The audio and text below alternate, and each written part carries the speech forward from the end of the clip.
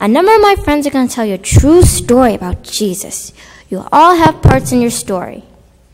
You are the crowd of the people. All of the 5,000 people can help you with your parts because the crowd was huge. Actually, 5,000 people. I already told you that. I will need you to practice your part now. When you see the sign, you have to say we're hungry like you really mean it. Can all of you say that? We're hungry, we're hungry. I need all of you guys back there too. Come on. Okay, say it one more time, louder, everyone. We're hungry. All right. Now there's the other sign. When you see this sign, you need to shout out yum like you really mean it. Come on, everyone. 1, 2, 3, go. I think we're ready. Okay, let's get started with our story. One day, Jesus was walking by the Sea of Galilee with his disciples. A large crowd was following him to see the miracles he was doing and listen to the things he was telling them. Jesus sat down on a hillside, and the crowd sat down with him. It was lunchtime, and the people were beginning to get hungry.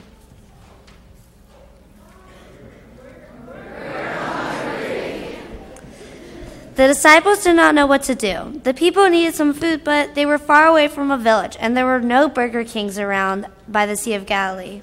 Jesus, what do we do?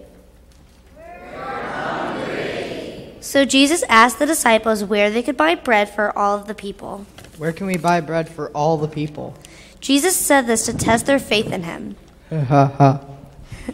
The disciples did not know. We don't know, Jesus. Then a little boy came out from the crowd. Jesus, I have these 5 loaves and 2 fish. I don't know if they will help, but it is all I have to give you. Jesus smiled at the little boy, then took the food and prayed over it. Dear Father, thank you so much for this food. Please bless the people who receive it. Amen. Then Jesus gave the food to all of the people, and they ate and ate until they were full. Then Jesus told his disciples to gather up the leftover food. Here's some Tupperware. Get the leftovers. There were 12 baskets full of leftovers, all from 5 loaves and 2 fish that were shared by one little boy. God performs great miracles when we share. We all need to share. Let's end with a beautiful prayer, people. Fold your hands. I don't see everyone. All right. Let's end with a prayer. Okay. Dear God, you could do all great things. Help us be a part of your beautiful miracle by sharing with others. Help us especially share our food with the hungry. Amen. Thank you for coming, people. You can go back to your seat. 2,000 years ago, Jesus fed 5,000 people from a little boy's donation of 5 loaves of bread and 2 fish. This classic Bible story is often told to kids in Sunday school because a young boy is very generous. The boy hears Jesus and his disciples talking about what to do. The disciples are confused and unsure how to answer Jesus' request for food. The boy is not. The boy immediately takes action. He offers all of his food to Jesus. When our class discussed this Bible story, we thought of the sport ad from Nike that says, "Just do it." Why is this phrase so catchy? That is simple. We overthink everything. Our worries and fears and over-planning keep us from acting. Jesus wants us to act. In 1990, a youth group held the first Super Bowl of Caring food collection after their young pastor prayed, "Lord, even as we enjoy the Super Bowl football game, help us be mindful of those who are without a bowl of soup to eat." The following year, they recruited 55 other churches to join the cause. The movement continued to grow. In the last 25 years, over $100 million have been raised to feed the hungry through the Super Bowl of Caring donations. However, the need continues. We have far more than a crowd of 5,000 to feed. There are approximately 50 million people currently suffering from a severe hunger in the United States.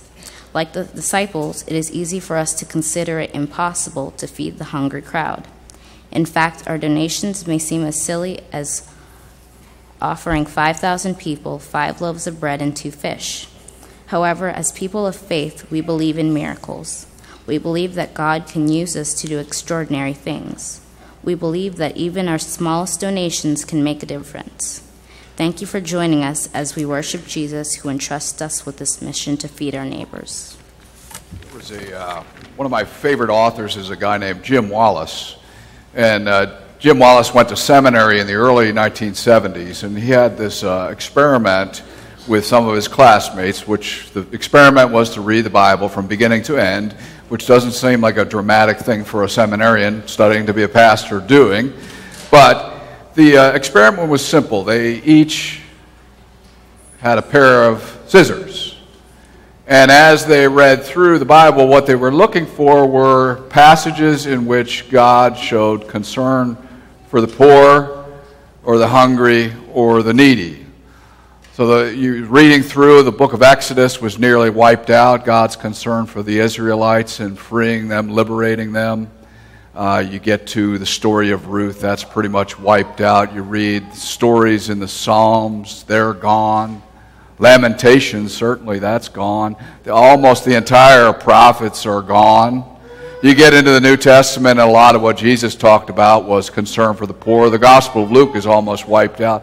He basically snipped every passage that way, and he would often go around and hold that Bible up, and it was just shreds, just literally shreds. And I think it's an important image for us to remind ourselves that if we don't show concern for the poor and needy, basically the Bible falls apart, and who we are called to be as God's people falls apart. When we talk about just doing it, putting our faith into action, you realize what you're doing is restoring biblical integrity, and you're helping restore who God's people are supposed to be. Simple things like bringing our food to share is one way we bring that Bible back to the way it should be. I was told we've collected almost 1,000 cans today, $250. Patriots are going to win based on our thing today, but who cares about that? This month we talk about really what we're doing in the community as a congregation. It feels like we're feeding the world, and we really need a massive team effort to do some of the things we're talking about. The community-based shelter starts 2 weeks from now. We're providing a meal every day of the week, 3 meals a day, and we really need support for that. So if you're interested in that, sign up in the lobby today. But our kids are going to do the World 30-Hour Famine the end of the month. Last year they raised $10,000, which is one of the largest amounts of a teen group in the nation, and we know they'll go beyond that this year. But we have this ongoing ministry to the Goody Drive Men's Shelter, and we need help and more leadership to emerge in that. Just the ongoing efforts we have in the congregation are great, but this is a great month to get involved. But I want you to just keep that in mind. This is powerful story of John 14, a little kid who could have said, I'll just keep it all for myself, stepped forward and said, what I have to offer makes a difference. Anything you offer makes a difference for the good of the order, and it's amazing what can actually happen. Thanks be to God. Amen.